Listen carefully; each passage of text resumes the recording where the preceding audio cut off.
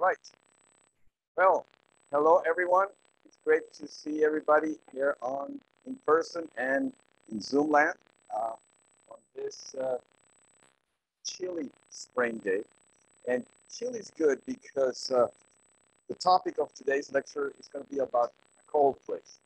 We're going to learn how cartography could be very dynamic. There are places on Earth that actually change. They shrink and they expand sometimes. And so we're going to get to hear from that on a very unique day because what the speaker is going to talk about is how is this seen from space.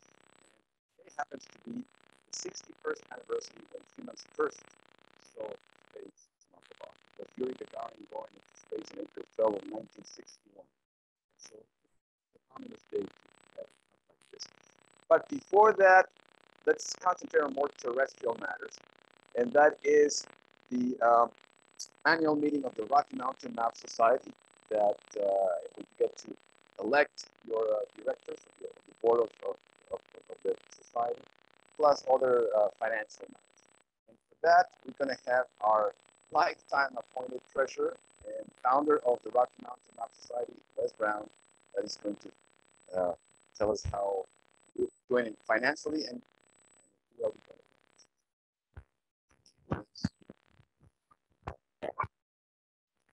You know, it's a good thing when you get a treasurer's report written on a piece of paper of this size.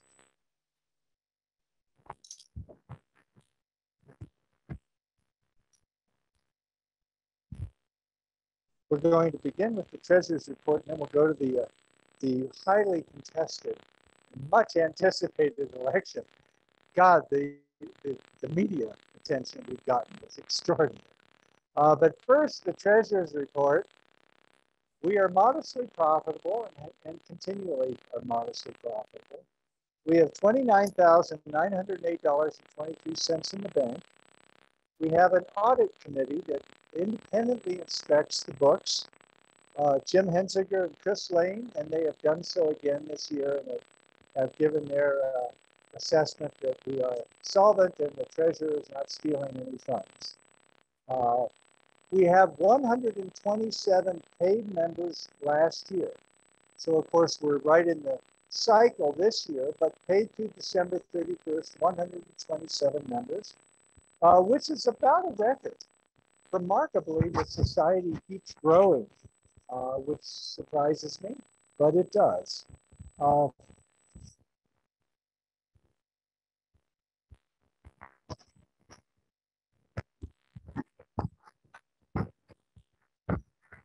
Shall I test it now? And did I just need to hold the mic up closer to me? Well,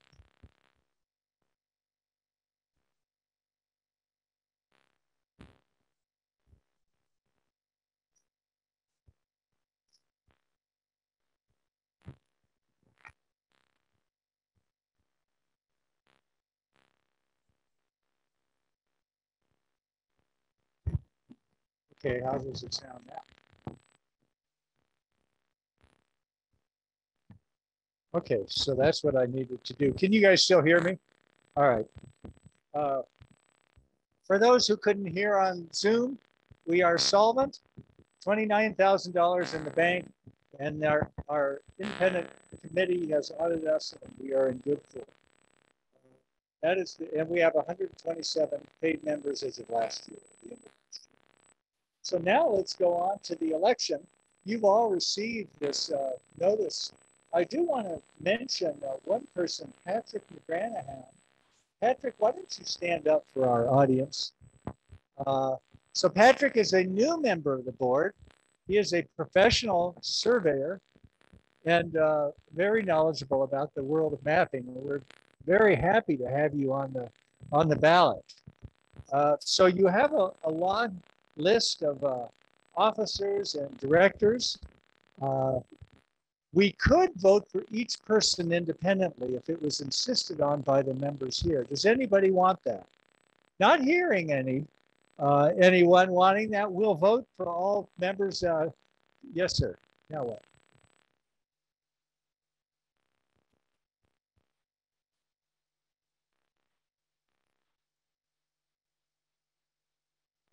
Okay. Are they hearing? Let us know if they're hearing buzzing. It's about as close as they're gonna get, I'm afraid. Okay. Anyhow, we're going to go on with the election, whether they can hear us or not in Zoom land. I hope they can. Uh, uh, are there any nominations from the floor? Seeing none, I'll call for the vote. All in favor of the slate of candidates for the board and officers, please say yes. All opposed, say no. All right, the yeses have it. So we declare this complete. Something else?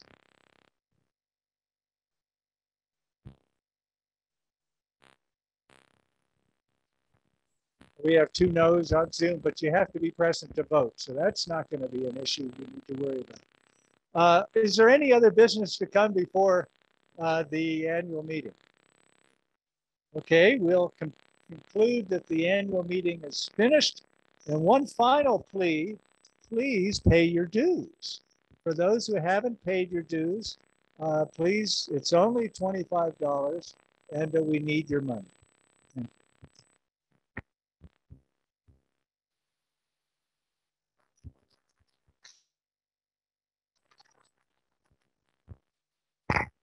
Okay, so hopefully everybody's listening in Zoom land. That's good. So next, we're going to have our program director, Naomi Heiser, that is going to introduce the speaker and probably tell us what's coming up in terms of programs. So get this close to you.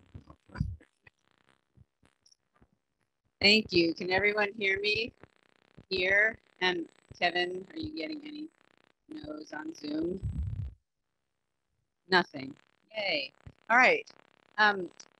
We have one more program of the spring. I think May 24th, we have a speaker, another one from CU. She's a geography professor, teaches GIS and all sorts of subjects. And she's going to speak on the use of GIS in environmental planning and land use, wildlife management, those kind of things. And maybe also have some of her student work that she could present to show you what students are learning now in their GIS, which is geospatial information systems. She does have to have a surgery this month, so I'm hoping we're still going to be okay for May, and I will certainly send out information as soon as we know exactly what's going on. I wanted to remind you about the Sensing Ice exhibition at CU Boulder at the library where I work in the Benson Earth Sciences building. I brought some little cards here that you can pick up on your way out. If you can't see the exhibit, that's fine, but there's a QR code on the card so that you can listen to the specially composed glacial music, symphonic music that goes with the exhibit. So if you want to take the card, please do.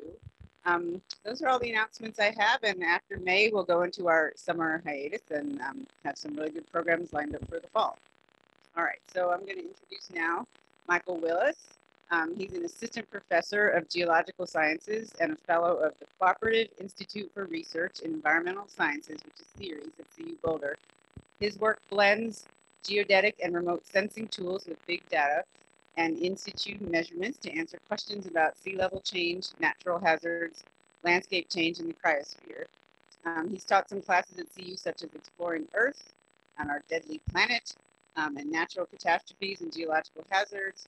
And he will cover tonight the history of mapping the Greenland ice sheet and the importance of this mapping to society. So welcome, Michael.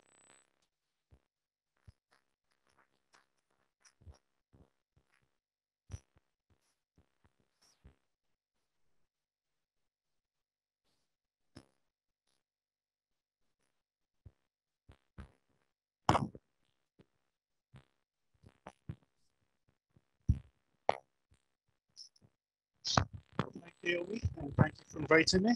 Let's see, is this picking up loud enough, do you think? Oh. So yeah, I'm an assistant professor. My background is in geodesy mostly for my master's, which was through Ohio State University.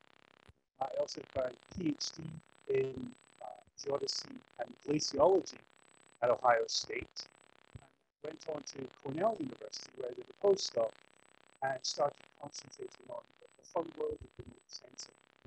You may have gathered from my accent, I'm not from the States. I'm originally from the East Coast of Scotland.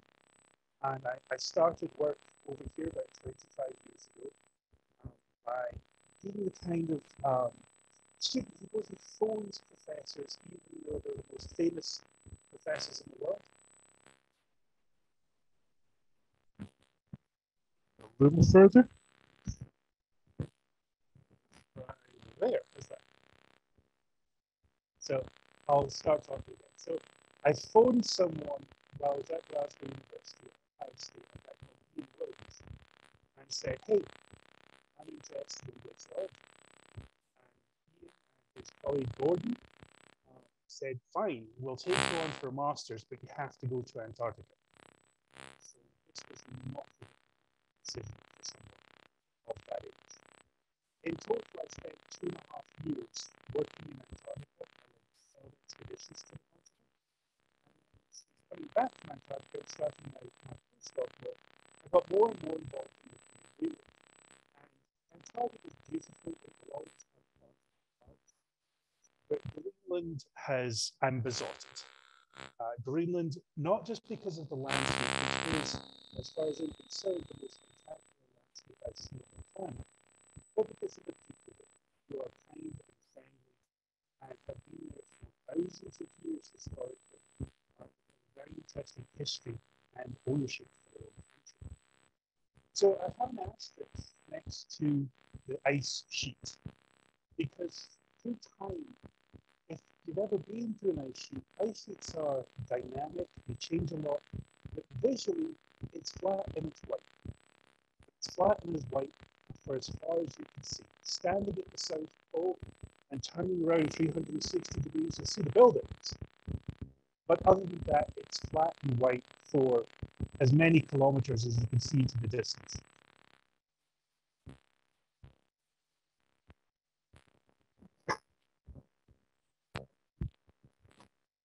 Hello. Right, I'm going to lean. You're going to have to get the casual professor.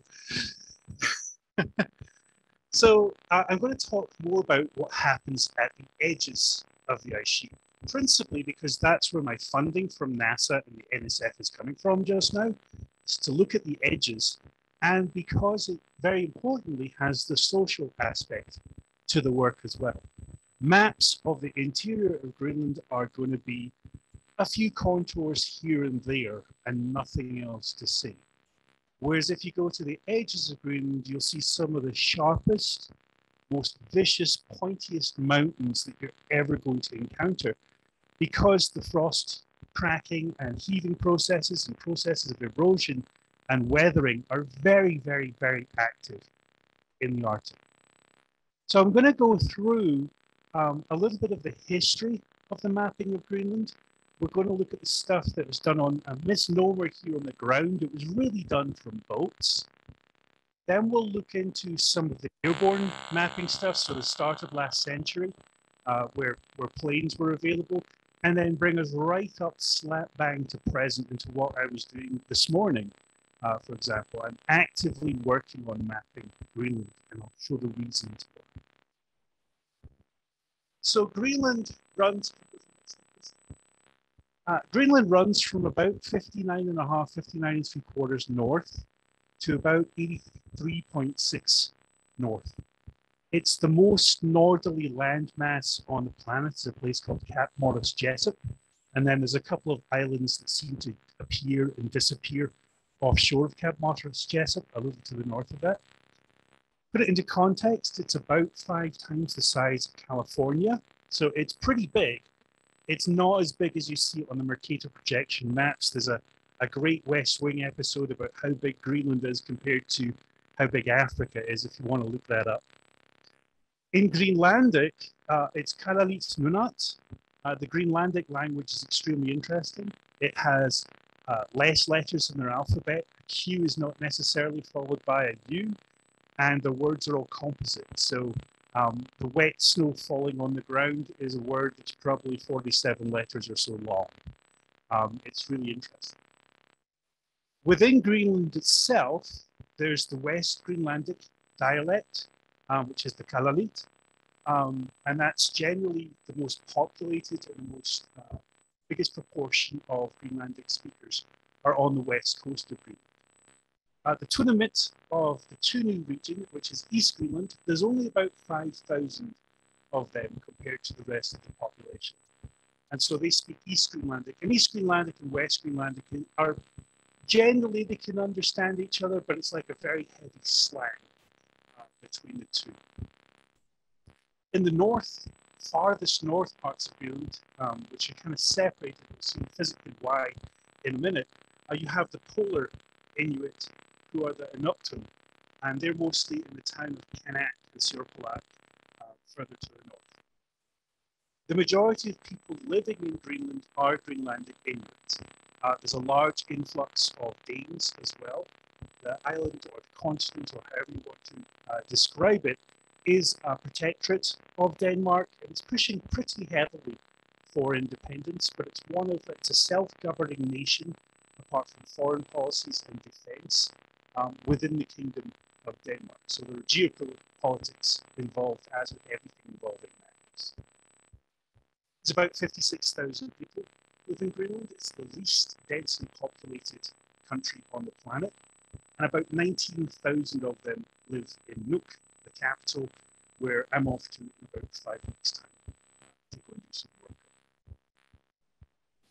That is the emblem of Greenland, their heraldic shield, which is, it's not quite reproduced properly. It's a dark blue polar bear sticking his tongue out at whoever's criticizing. So next slide, please. So again, Greenland stretches from about 59 north to 83 south, 83 north. It's made up of 4 municipalities, which I'm not even going to try and pronounce. Most people live stretching from here and round up to here.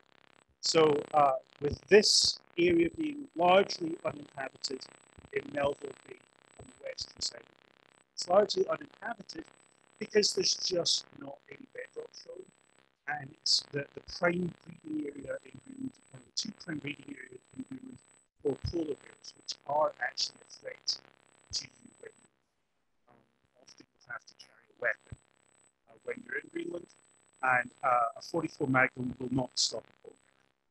So you have to carry something bigger, and that's a hassle. So stay away from the polar bears rather than live around.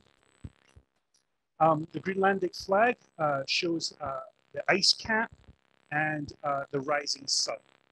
So the capital of Greenland is Nuuk, and Nuuk is down here. And then the highest point in Greenland is the mountain called Gunbjorn.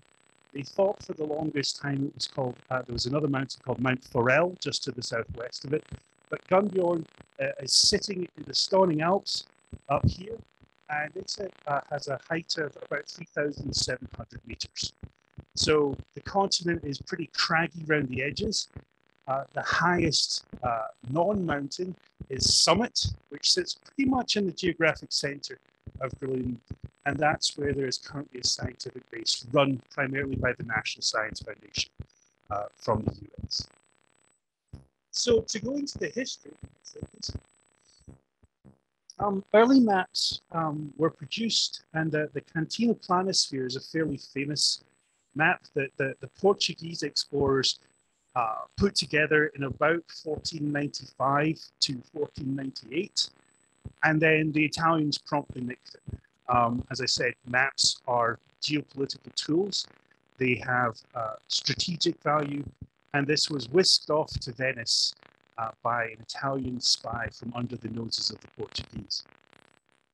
Greenland itself was discovered by Westerners, let's say the Vikings, in about the 10th century. And the Treaty of Norway gave them dominance over the region. Eric the Red, son of Leif Erikson, set up colonies, we think, in southwest Greenland. Some of them are underwater now due to weird sea level changes. Some people think there might be some undiscovered colonies, archaeological finds in southeast Greenland, but that area is so hard to get to due to sea ice and just the rough weather. Southeast Greenland, to have an 8-meter snowfall in 1 year is not unusual. The mass accumulation of snow there is incredible. So again, 10th century this was found, and then it was largely forgotten for about 300 years. Nobody really did anything about it, and then the Danes wandered in around the 1700s, and that was mostly because of Lutheran and Monrovian missionaries who set up shop. So Hans Egge was a Monrovian missionary. He was born in northern Norway above the Arctic Circle, but he moved to Denmark and he decided to do conversions for folks out in Greenland. He set up the capital of Nuuk. There wasn't a settlement there before. The Inuit were largely migratory. They stayed where they needed for hunting and fishing. So he set up a church in Nuuk, and the church became very popular. Lutheran Christianity is the official religion of Greenland. And unfortunately, he also brought smallpox with him and killed about half of the population of Greenland at the time, which was only about 9,000 people over the area. So about 4,000 of them, including his wife, passed away due to smallpox. He made a pretty good map for something based from ship observations. The kind of the physiography and the shapes of the fjord were not too bad. He did swap the west coast with the east coast, which is a bit of a mess.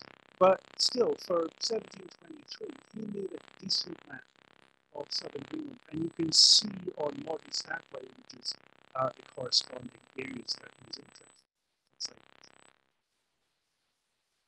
So about 25 years later, the royal cartographer for the British monarchy, Emmanuel Bowen, made another map of Greenland. He was Welsh, and he basically took Edgar's verbal descriptions of his map and what other people had seen around Greenland and waved his arms a little bit around and decided there was a mountain here and a fjord there, and came up with this thing. This is a beauty. He postulated there was a fjord that went right across to the opposite side of Greenland. There's no such thing, but some of the longest fjord systems on the planet do occur in Greenland. I'm going to skip forward from the 18th century and pass up the 19th century, just in the interests of time. So going from the 19th century was obviously the age of the start of heroic exploration. We had the stuff going on in Antarctica. We also had similar expeditions up into the Canadian Arctic, largely looking for the Northwest Passage, so fast trade over to the west coast of the US. And then, of course, the Franklin expedition, where everyone got lost, and that spurred even more expeditions for people looking for the Franklin expedition. But those technologies, cycles.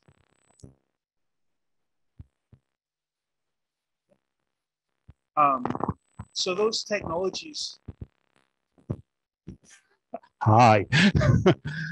Those technologies included steamships and coal-fired schooners. A lot of them built near my hometown in Scotland. The Erebus and various other ships were built in Dundee, in east coast of Scotland. And in fact, the Discovery, Captain Scott's ship from going down to the Antarctic, is in port in Dundee, and you can go and traipse around it and have a look at the officers' mess and everything else. It's a historical exhibit. So looking from the ground and looking from hearsay and looking from just talking culturally to the people around, they produced some pretty decent maps in the 18th century. But we're going to jump to the start of the 20th century.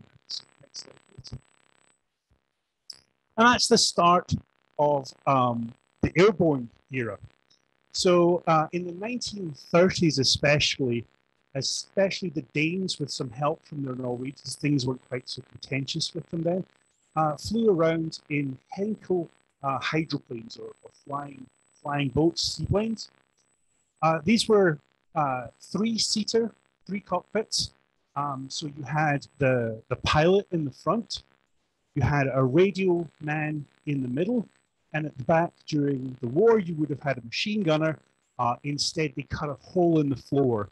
And so the pilot flew along a route, and then the photographer took photos between his legs and down through the floor of the aircraft. The big problem with this aircraft is it has an operating altitude of around 4,000 meters, 12,000 feet. And the mountains around the edge of Greenland are often close to that. Also, you'll note that it's an open air cockpit.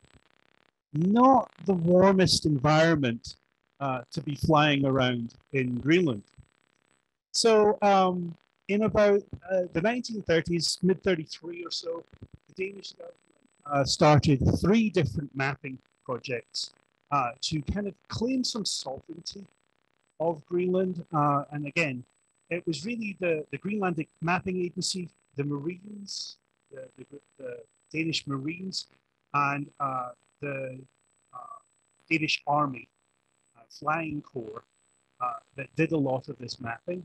They had, for the time, really advanced techniques, really advanced cameras, but they only had 3 planes, and it took them several years to get through the mapping of what they actually wanted for Greenland. So, go to the next slide, please. Yeah, the idea was to take vertical images, but that was actually impossible. So they took oblique images, and actually the oblique images turned out to be useful, as we'll see in just a few minutes. They originally took about 45,000 kilometers, flight kilometers, to do the mapping around the edges of Greenland. Those mapping exercises were largely ongoing, but they stopped due to the influence of the Second World War in 1939.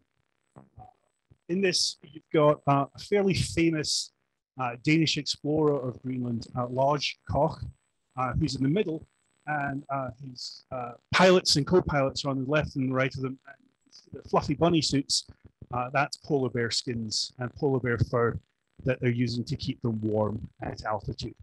As someone who's hung out the side of a helicopter at 2,000 feet above Antarctica with the door open taking pictures, you need something like that. It's probably better than the sort of stuff that we get from Gore-Tex and REI.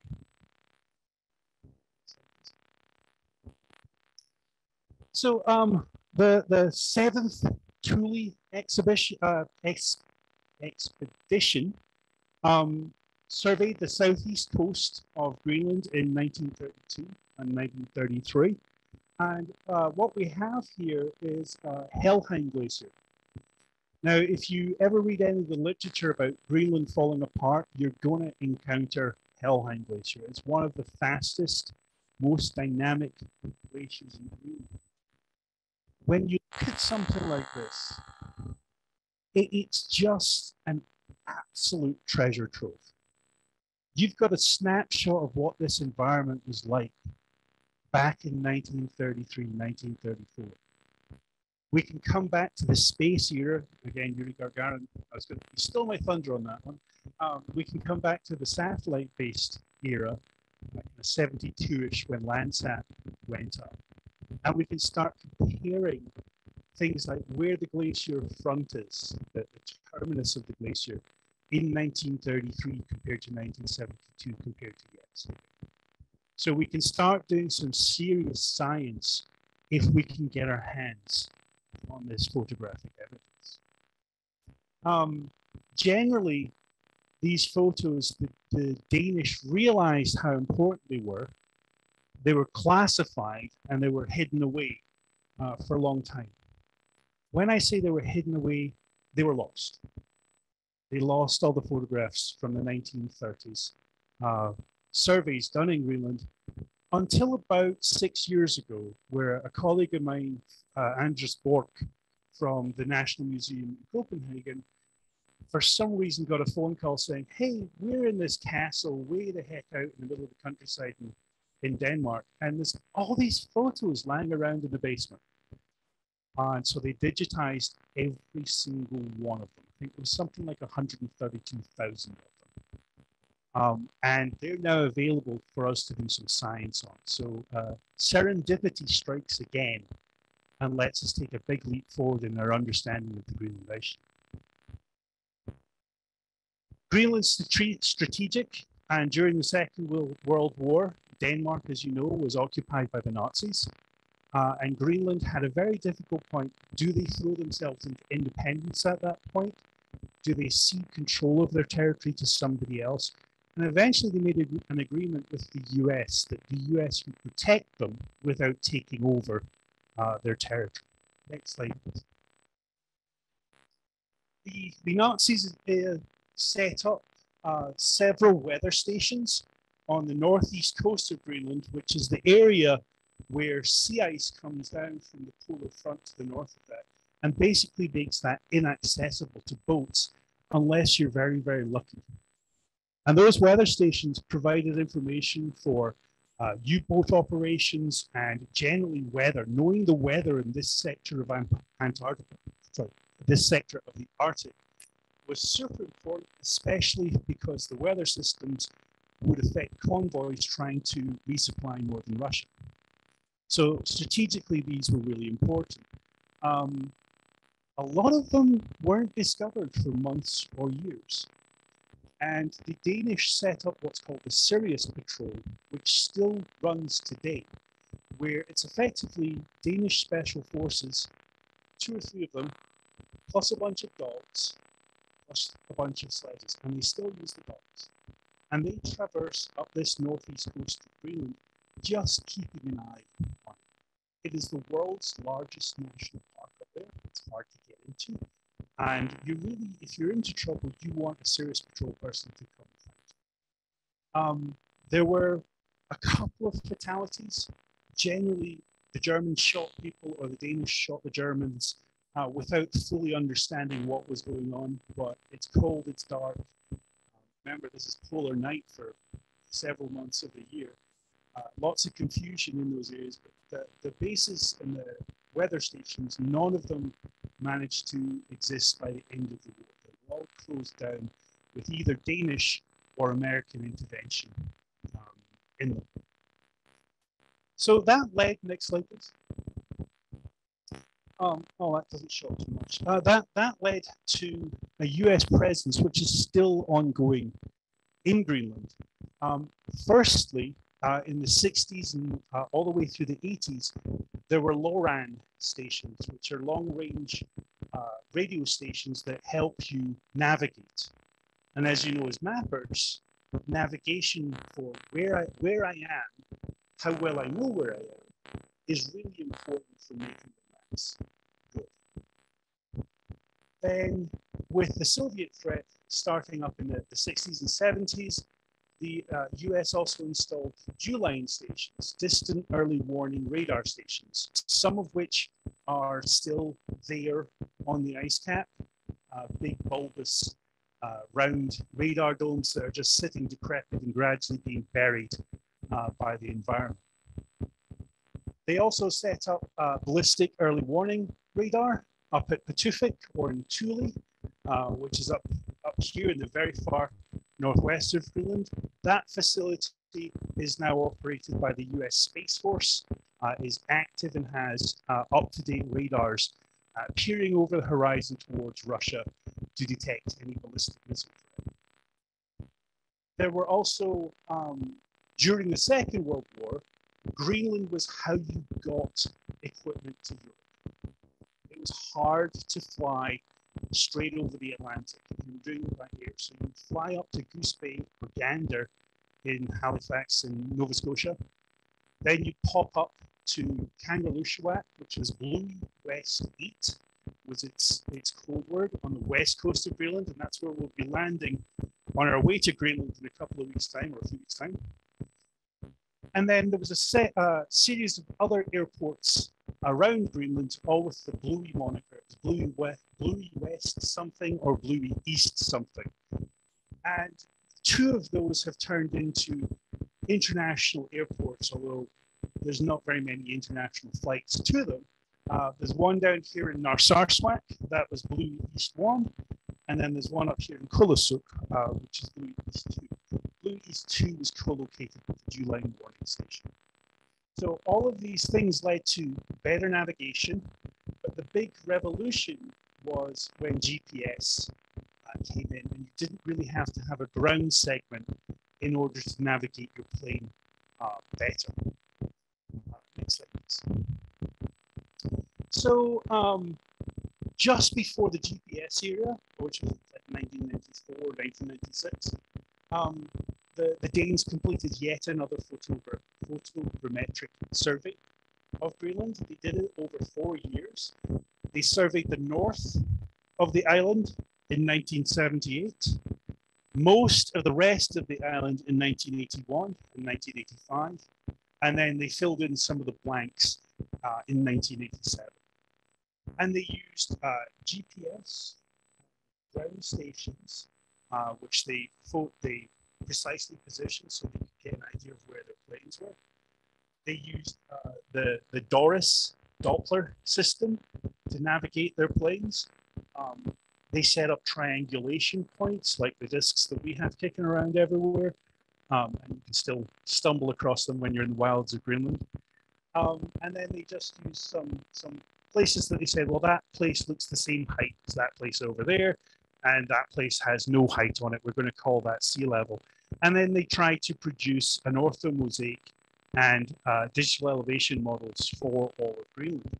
And they actually did really quite a nice job. Next slide, please. So on the left there, it's kind of hard to see with this projector, but we have an ortho photograph where we've got a glacier coming in from the right-hand side and curling round into a fjord. This is just north of Nook, another glacier carving off into the ocean there. We have a hill-shaded DEM where we simulate the sun shining on the topography in a grayscale in the middle. And then we have a reliability mask, a question of how good did we do when we're doing these calculations. I think we're going to turn the lights down a bit, maybe. Yeah, that helps with the contrast. Thank you.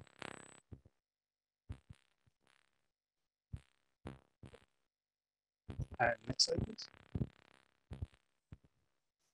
And so looking at their mean errors calculated from modern techniques, we can see that most of the error was down close to zero in horizontal. The heights get a little worse as we get towards the edges of the ice caps, largely because we're away from where our sole sources or our core sources of our navigation points are coming from. So we're having to extrapolate out where the location of the plane is further and further and further. And as you do that, the uncertainties and errors on your mapping grow. So in general, these ortho photos from the late 70s and mid 80s are accurate to about plus or minus 6 meters, which, you know, going back that amount of time is actually pretty decent for a place like Greenland. As I said, rough topography. But they give us the ability to do things like this. Next slide, please. So this is looking at Kangerlussuaq Glacier. Confusingly, in Greenland, there's the Kangerlussuaq Airport, which is on the west side of the country, and the Kangerlussuaq Glacier on the east side of the country. And the only difference is, well, they spelled it wrong. There should be a D in the glacier. And it's Kangerlussuaq Glacier on the east coast of Greenland.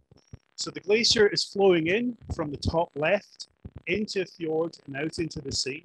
And you can see that between 1981 and 2008, at least 30 meters of ice was lost on that glacier. That's probably a vast underestimate. It's probably just that the color is saturated out. We actually see that if we go from the front into the glacier over that time, 200 meters of ice has easily been lost in thickness. Sounds like a lot. The fastest glacier I look at is in Patagonia, and it's been shrinking at about 45 meters per year vertically.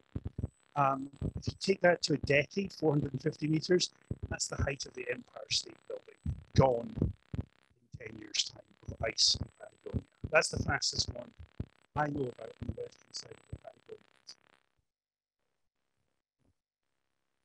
Patagonia. Probably well over a kilometre.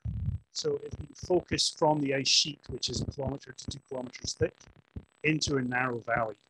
And so it's well over deep. It might sit 100 metres or so above sea level when you get to the front, but there'll be 900, 800 metres of ice underneath the water and grounded on the bedrock at the front there. Kangaroo swack's a monster. It moves very, very quickly. This thing's probably moving 20 meters a day. So it's shifting very quick. It's one of the main means of getting ice from the interior of Greenland out into the ocean. The biggest one in Greenland is on the other side of the country. It's called Jakobshavn Isbræ. It's slowing down now, but at one point it was doing 45 meters per day. Jakobshavn is fairly famous because NASA keeps on paying people to go and look at it because it's really fast. But it's also very high likelihood that the iceberg that sank the Titanic came from Jakobshavn. So it's about halfway up on the western coast of Greenland. It's now a UN World Park, but it's pretty easy to get to. So it's well swamped with scientific instrumentation. Further to the north of Kangerlussuaq Glacier, we've got the Dagard Jensen Glacier, and you can see that's profile 3 over here, and between 1987 and 2014, the glacier's not doing that much. It's maybe thinned a few tens of meters at the most. So glaciers which are relatively close to each other in Greenland can be quite different. So that's kind of the benefits of the old air photography, being over the shipborne photography. Now we're getting into my bread and butter, which is the satellite. So the next slide, please. And so in about 1999, this little algorithm was developed. I think the guy was either the University of Toronto or the University of British Columbia. I forget off the top of my head. This scale invariant feature transform, SIFT, is an algorithm that you could use the algorithm when it was invented in 1999, but it's really only been the last 10 years, since about 2010, where compute power has got to the stage that we can really exploit this algorithm to automatically map things for us. This is when you have your cell phone. You hold up your cell phone and you want to do a panorama, you can choose that within your photo options, and you can push your cell phone across and it takes a view of multiple pictures and then it stitches them all together. That's based on the SIFT algorithm. Without that, your cell phone wouldn't do it. So it allows you to stitch photos together very rapidly. It also allows us to take into advantage. If I take a photo of something, and then I move and take a photo of something, and then I move again and take a photo of something, I can use my motion with what I'm looking at to use an algorithm called structure from motion. So as long as the camera moves, you can make a map of what you're looking at. You can infer the depth map of what you're looking at. So it takes away the eye-bending, headache-causing looking through a stereoscope to train a line, to draw a line on your maps or contours, and it does it automatically for you. This allows us to design and build structure from motion applications. It allows us to use drones on a very local scale, as long as they've got a decent camera, to make maps from them. Again, the uncertainty there is often where is the drone and what's it looking at. And that's why you spend a lot of money on expensive drones that know where they're looking and know what they're looking at. It allows us to get photos from tourists who just happen to take a photo of something. And then somebody at another time happened to take a photo of the same thing from a different angle. We can take those and make them into a three-dimensional model. We can also improve those models when we combine them with satellite imagery. somebody, well, an old colleague of mine at Cornell, Noah Snavely, and John Michael Fromm at UNC have a paper called Mapping the Earth in 6 Days. And back in, I think it was about 2012, they managed to get into, or they were given access to 1.2 billion photos sitting on the internet that Microsoft just collects because people upload them, like Flickrs. And they made three-dimensional models of tens, if not hundreds, of cities on the planet just from tourist photos taking shots. So all of these tourist photos that are taken, get 2 or 3 of them, you can start doing body adjustments on them, and you can start saying, I know what the 3 dimensions are that I'm looking at. And then this is kind of my bread and butter. So just to show an example of that, I went down to Bolivia, and on the left there we have a drone ortho mosaic of the Isla Sicuasi, which is in the middle of the big salt lake in Bolivia. We're using it to calibrate satellite measurements. And it's got a resolution of about 4 centimeters. Our big point, our big problem is we weren't using expensive drone at the time, so we've had to put ground control into all of this. And that's just a vertical view from the drone. The drone was flying pretty low. It was only flying at about 400 feet. We managed to get an ortho mosaic of the entire island. And you can see it's got 96 million faces and 48 million photos. That took maybe 5 hours of processing on this computer. Next slide. And to give you an idea, again, it's hard to see, but you see all these little black bits showing up? These are individual cacti on the island. So if you wanted to repeat this, you could get an idea of how fast the cacti grow. You can see which cacti are being knocked down by the wind. You can see that this guy in their Toyota Hilux has a roof rack on from this sort of stuff. So incredible precision, and it boggles the mind with what you can actually do with this. So there's been a revolution in UAV-driven mapping, but there's also been a revolution with the satellite imagery. So if we go to the next slide, please. So this is a lovely view of Mount Fuji in Japan, out the window of an airliner flying up the coast of Japan. Except this is from Worldview 2, a satellite that's 710 kilometers in orbit. And so this is the sort of thing that Maxar down the road here in Westminster can produce. Exquisite detail where we can see the structure of the clouds, we can see couloirs and snowfall in the mountains in the background. This satellite is one of the constellation which they can be slew off nadir and take pictures at really high oblique angles.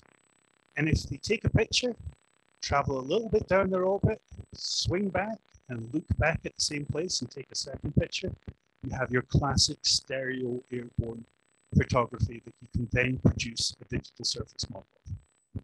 These satellites are typically taking shots of between 35 centimeters and 50 centimeter resolution. And we can go to the next slide. And there's 4 of them. There was 5, but their newest one broke in a hurry. So Worldview 4 was launched a couple of years ago, but is no longer able to point with the precision that we need to do this. So GeoEye was launched by Google, but Maxar or Digital Globe at the time bought it, and then Ball Aerospace down the road here again in Boulder built the buses and most of the instrumentation for Worldview 1. Which is panchromatic, it only takes grayscale. Worldview 2, which is multispectral, and Worldview 3, which are all currently orbiting, and they're tasked satellites, so they only take a shot when somebody wants them to. The US Department of Defense said, we're going to give Maxar a couple of $1 billion, and we want them to take photos of what we want. And as an aside to that, some scientists, myself included, were able to say, okay, we want some things tasked in areas that are not of strategic importance to the US. I can't go and task this over Afghanistan. But if I want some shots in Chile or Greenland, strategic value is near zero, they'll go and do it for us. Next slide, please. So the main difference is, again, this is a Worldview 2 image of an ice shelf. This one's actually in Antarctica. Is that compared to older model Landsats and older model satellites, they have a greater bit depth. So most older satellites see at about 8 bits, these see at 10 bits, plus a check bit, 11 bits. So there's information where things are in shadows, and there's information when the returns, the reflectance is very high. So over snow, where we can actually see that patch of snow in this image is the same patch of snow in that image. And that's what's required to make a digital elevation model. You need to be able to identify the same point in two scenes. They also point very, very accurately. I don't know quite how they're doing it. I presume they've got lots of star trackers on them. But if once you've processed up digital global imagery and it says you are here, you're typically within 9 feet of where it tells you that you are on the planet. So that makes figuring out your photogrammetry or the different kinds of photogrammetry you use easier than it would have been in the past because your search areas are small. Next slide, please. So that doesn't show up at all because it's black on black. On the left, imagine Antarctica. You've got East Antarctica here, and the Antarctic Peninsula there, going around to the Ross Sea where the US bases, and Greenland sitting about. This is what they shot yesterday. So they can collect about a California of coverage in a day. Again, we're doing targets of opportunity in the polar regions. Again, it's hard to tell the color differences between what is cloudy and what's not cloudy. So let's look at a week instead. This is what they shot this last week for the polar regions. You're starting to get more of an idea of how Antarctica looks, how Greenland looks. The reason it doesn't go so far south in Antarctica is it's still dark. So, or it's getting darker in Antarctica through time. Eventually, they won't shoot anything. These are optical satellites. They require the reflection from the sun on the ground. That looks pretty good. So that's the last 7 days. Next slide, please. That's everything we've shot. So everything since about 2010. And you can see Antarctica, apart from a little hole at South Pole, has been shot with this sort of step. This is just the stereo. They shoot a lot more individual shots as well, but they blanketed all of Antarctica as best as they can, and lots of the northern hemisphere. They don't bother over sea ice most of the time. The hardest place that we found on the planet for shooting this stuff is Western Russia. It's just cloudy all the time. So this is everything they've ever collected. There's still gaps over Western Russia. There's a reason why there's so many military facilities in Western Russia. You can't see them from optical satellites. And to give you an idea of how this changes things, next slide, please. So this is the only digital elevation model at the time that was available for the entire country of Iceland. It's not the best one, but the best one that the Icelanders had access to doesn't blanket the whole country. So this is their national DEM. If you can click.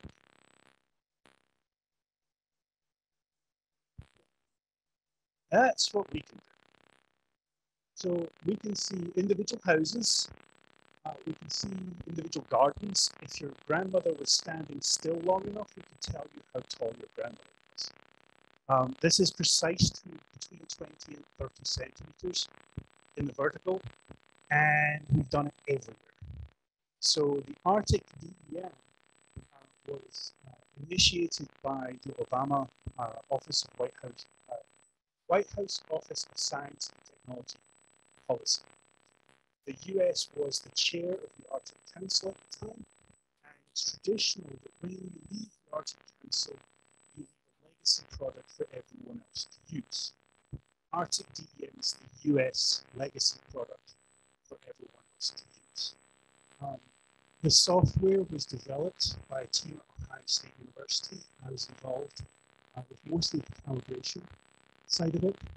The software is free, it's open source, anyone can use it, and it is now the National Geospatial Agency's primary software for creating digital elevation models and doing the entire thing.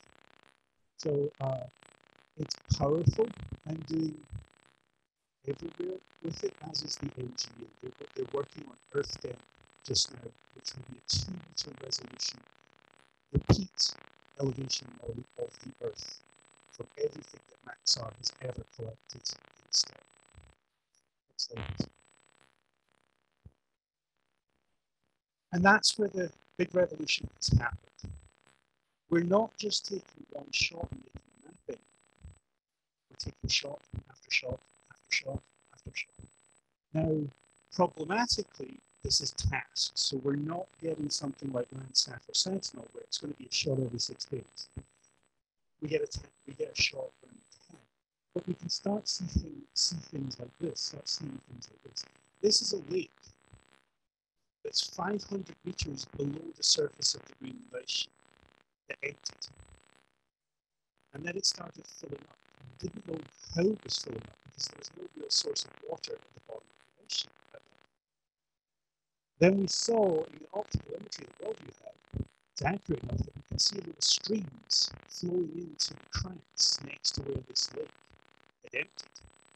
And it's starting to fill the lake 500 meters below the surface of the ice sheet with surface water. And we can see through time this kind of basin that formed when the lake emptied, filling back up through time. It's since done this 3 times, where you've got, and we just couldn't have seen this with a single snapshot of a mapping tool over the area. The benefit is we can now not just map things, we can map the changes of things as well.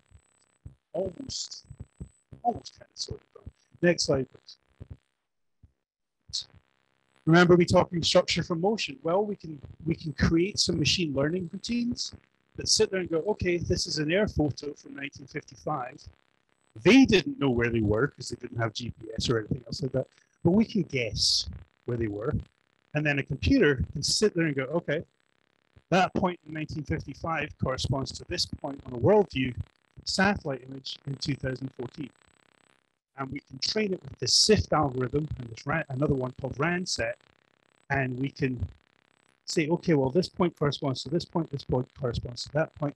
We can start mapping changes automatically since 1955. With that, next slide, please, we can apply structure from motion.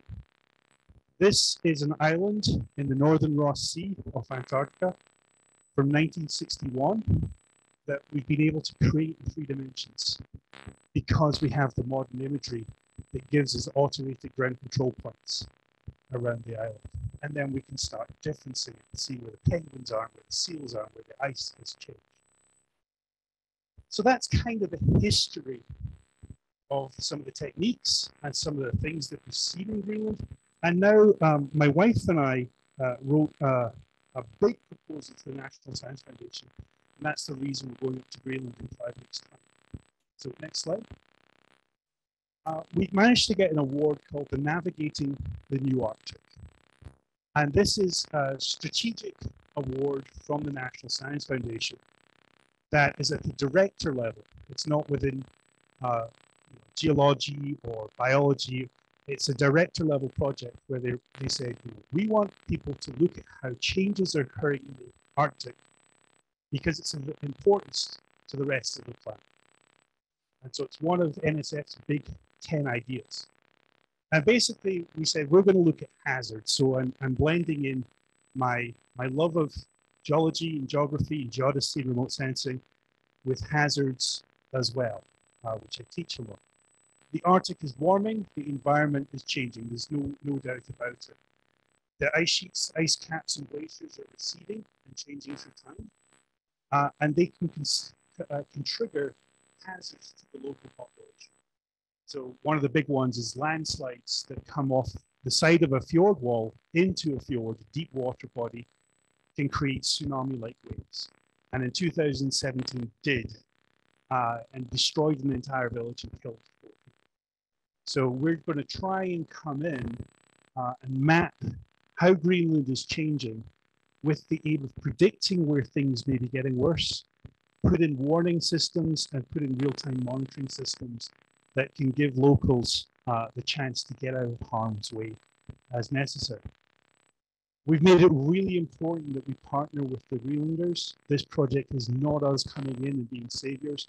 This is a project to build the skills in Greenland too, so that they can do this themselves. They helped write, Greenlanders helped write the proposal. So it's a project on Greenland, but for Greenland as well, the partnership. So we've got US and Greenlandic scientists and Greenlandic residents, because even Greenlandic scientists may not be the experts. Somebody who's lived in the same place for 40 years is probably going to know more about that place than a Greenlandic scientist who lives in Nuuk. We want to do research that addresses community needs. And so we're going to look at unstable land, we'll look at permafrost, we'll look at landslides, we'll look at sea ice, everything across Greenland. Next slide, please. Almost done. We're looking at the intersection between natural environment, the built environment, and the social systems that operate in Greenland, which is why we have a social scientist involved. My wife wrote that section.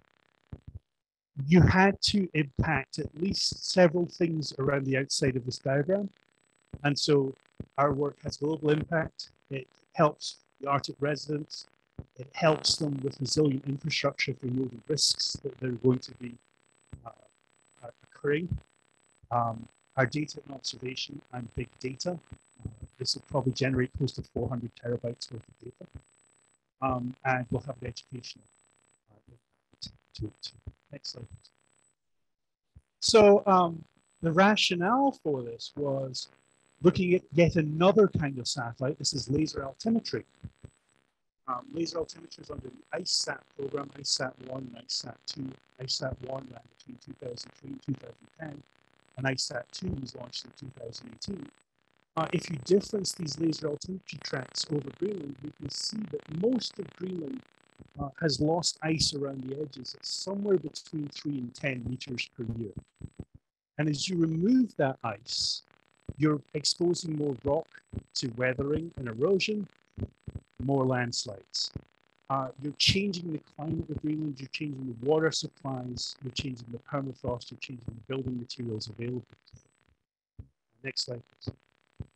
And so this is a little bit more esoteric. We're also changing how the crust of Greenland is flexing and changing with different loads on it. If you take off 10 meters of ice over a few 10 square kilometers, year after year after year, the ice bounces back in response, which changes again the kind of stresses and strains available on the mountainside, whether it's going to flood. I was involved with installing most of these are continuous GPS stations around Greenland. We now have 55 of them. We started installing them in 2007, and a couple of years ago, the National Science Foundation sold them to the Greenland government for $1. So we've still got that connection with the Greenlanders.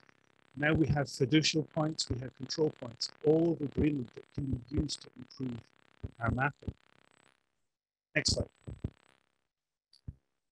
But we've talked about optical, we just talked about lasers. We've also got radar satellites that are looking at Greenland, and we're finding that not every place in Greenland is moving the same way. Again, we want to see how this exposes risks and provides risks to the Greenlanders. And so we're mapping the changes to the bedrock and the ice around Greenland every 6 days, and that's all going to be publicly available. So we are using supercomputers until they're melted. Next slide. And one of the things we're concentrating on, and the thing that I'm working on most closely just now, is where are landslides? Again, not many people live in Southeast Greenland, so there's not much knowledge of the landslides there. And if there were a landslide, it wouldn't necessarily affect a community. But on the west coast, where a lot of people live, landslides have caused tsunamis, which have killed. Next slide. And Carrot Fjord is the classic example. This is this small town, 80 people, Negutiat, and in that bottom image, it's hard to see, but there are icebergs sitting like people's doors 10 meters above sea level. There are videos of this online. Some of them are fairly harrowing, but it was when the splash first occurred, the wave was 90 meters tall. And so by the time it reached this village, about 20 minutes later, it was only about 4 or 5 meters tall. Actually, it was less than about 2 meters tall, but it splashed 10 meters above sea level. It washed away. There's actually a house floating away the fjord here.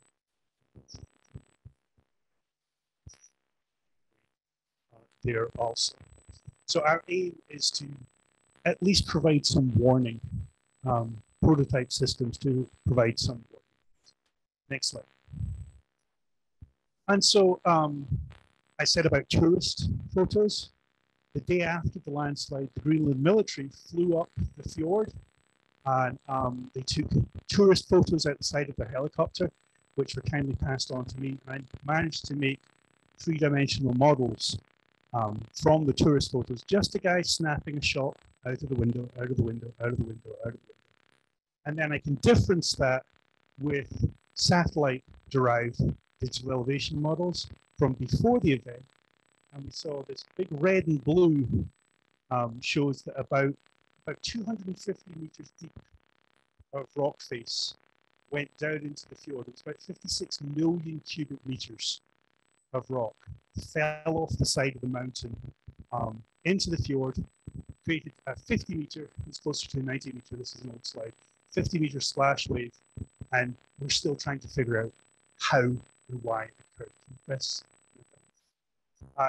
again, kind of hard to see in this, but the landslide basically took this whole area and shoved it that direction. There's another landslide, a nascent landslide that's moving about 20 centimeters a year up here, but it's about a sixth the size of the original. So we're not actually too worried about that one. Next slide, please. However, this is where the landslide occurred, and the Swiss are convinced that this whole area, which would be 5 times the size of the big landslide, is ready to go.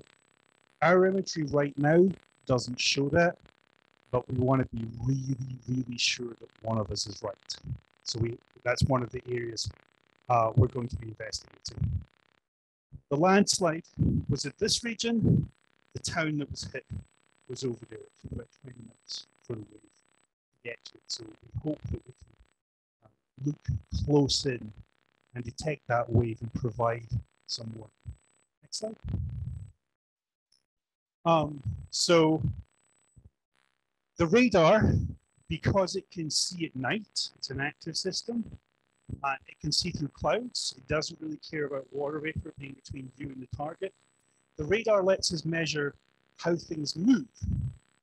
So this is a Sentinel-1 imagery. There's probably about 1,000 scenes being correlated in there. And we can get an idea of how the ice sheet moves on a 6 to 12 day basis for little patches of the ice sheet, and then we can put that together into a grand map for a yearly basis on how the ice sheet moves. So again, we can look at change. So we can look at lasers, we can look at optical, active sensors such as radar, and improve our mapping and improve our understanding. Next slide. I'm going to skip this one because I gather I'm probably way over time. Am I way over time? Pretty over time. Okay, I'll quit to the next one then. So with optical imagery, laser altimetry, radar sensors, and airborne and satellite sensors, of those as well, we can fuse them all together. It allows us to look at high resolution that we've not been able to do before, and it allows us to look at change. And with that, we can work at a variety of scales from things down to a few centimeters to things that are kilometers across. I'm interested in processes in all scales. And the whole point of our most recent work that I just talked about, the NNA, is to work with the Greenlanders to do science for the benefit of the Greenlanders. And I'm sorry for running over so long, but I'll stop there. Thank you very much.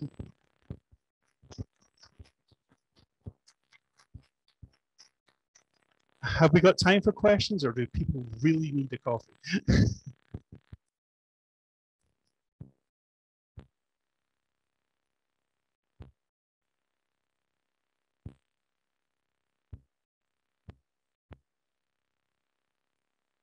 So that kind of is my field.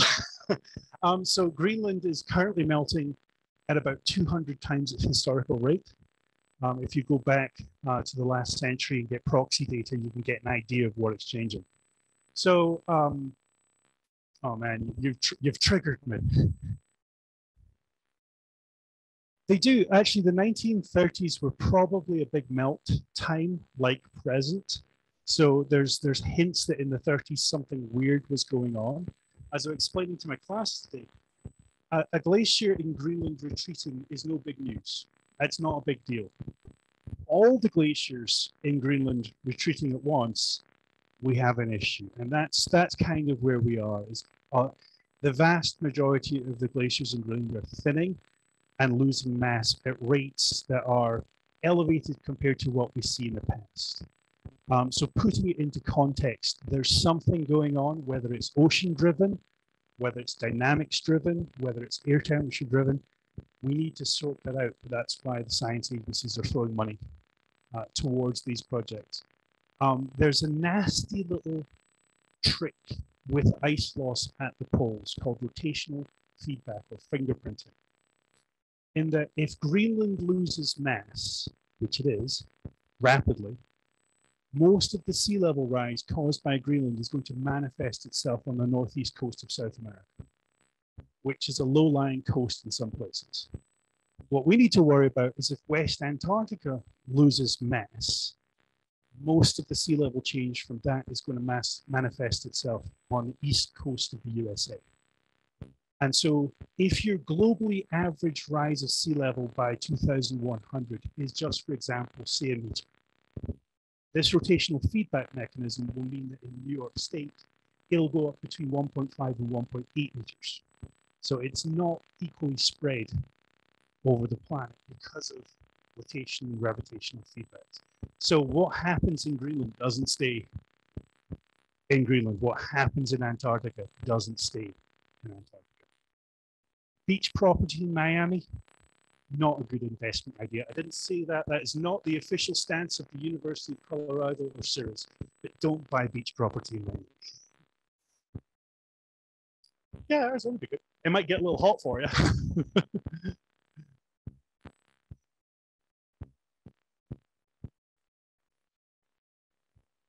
Mhm.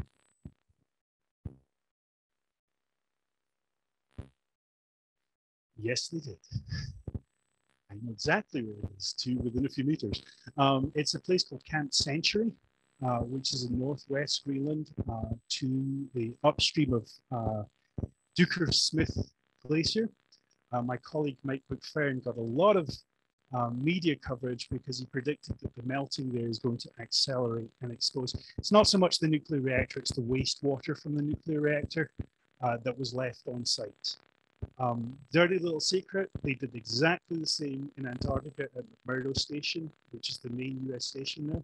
They built a nuclear reactor, they decommissioned it and just let a radioactive glacier form from the meltwater from the cooling water that was cooling the reactor, and it's still there on the side of the mountain, and you can go and stick your toe in it if you really want to do something like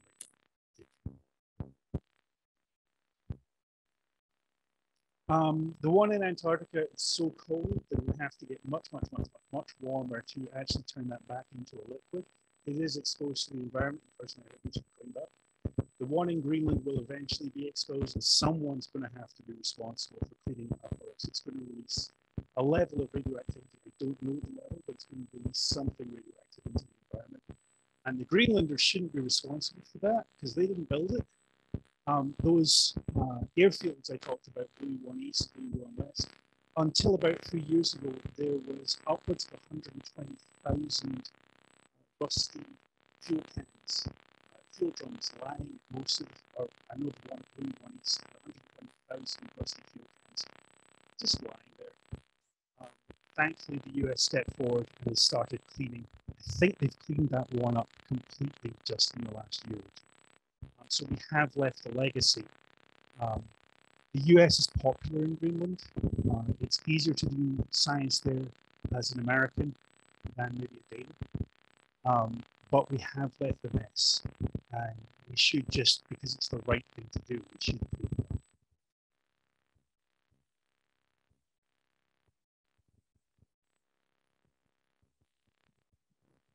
Yeah, yes.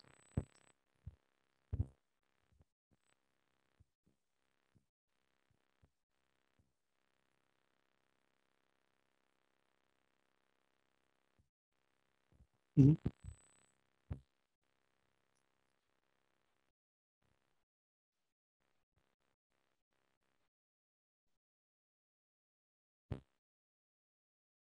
Well, I mean, so the sea level is driven by the gravitational potential of the planet, the geoid. And so the geoid is relatively stable. So it's going to stabilize at a high level. It's not then going to slosh backwards and forwards. Sea level is dictated by the force of gravity, which is dictated by the density of the stuff underneath.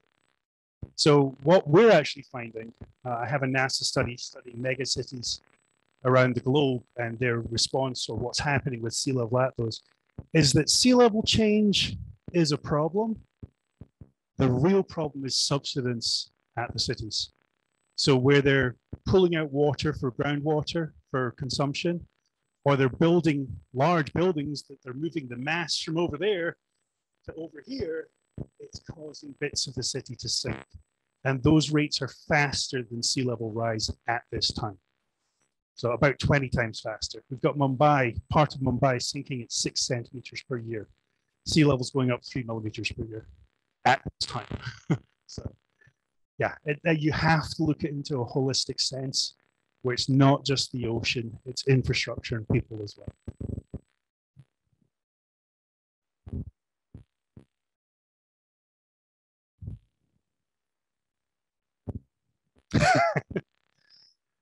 Well, my wife and I lived in North Carolina for a while, where I don't know if you remember, they banned sea level rise. So a group of 50 developers approached the Senate there and said, you have to take into consideration sea level rise over the last 100 years at an average rate, rather than what sea level is doing now. And it got passed. So King Canute was sitting in the Outer Banks going, "Oh, I'm not getting wet. I'm getting wet." So they did revoke it. Development is an issue, not so much in the States as it is overseas. People like to live on the coast. It's if you're in a country with harder access for food security, you want a source of protein, fishing. Coasts are strongly biologically productive places and people want to live there. They're still exposing themselves to risks that are going to manifest themselves over the next 50 years.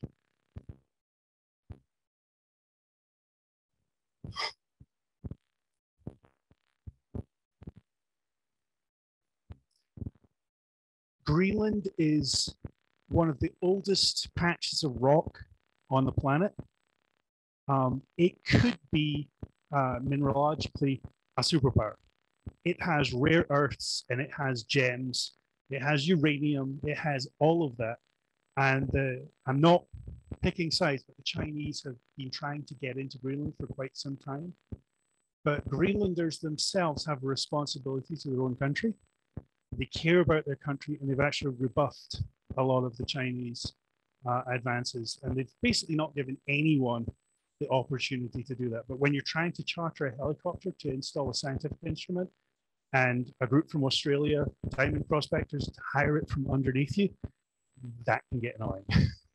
2 more questions. Sure, sure.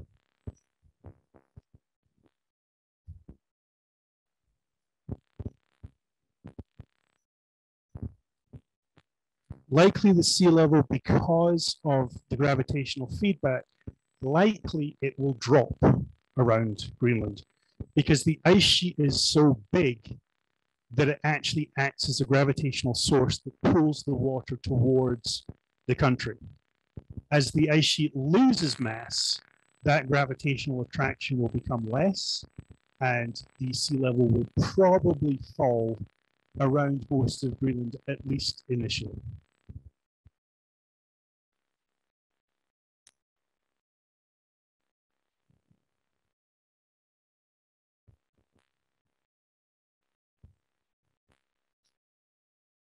So there was a consolidation proposed in the south. I don't know if that map's up to date or not. A lot of the villages around Greenland are sadly depopulating.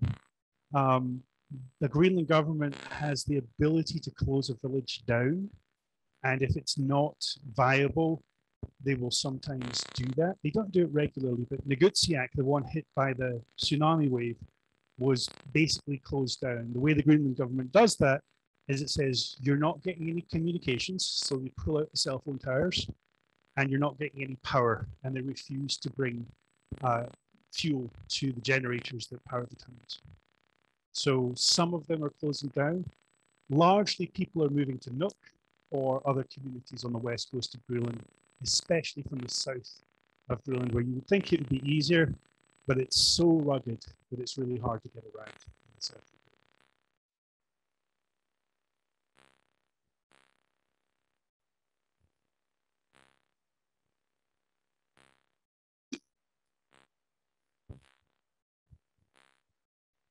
Oh, very likely. The US, in response to that, set up a consulate in Nuuk, which is the first time we've had one there for quite some time. And that's actually hopeful because it's a possible conduit into knowing and working with Greenlanders in a more understanding sense. If you have people who are there, they get into the culture, they get into the society. And that's actually a good thing. But yeah, the Greenlanders are fiercely independent. They're not going to be selling their country to us, and the Danes aren't going to let it happen either at this stage.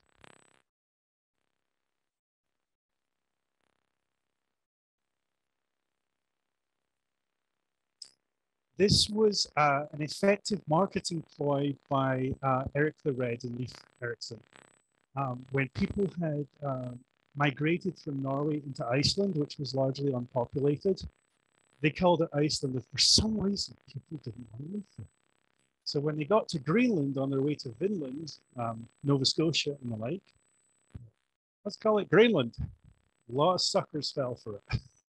So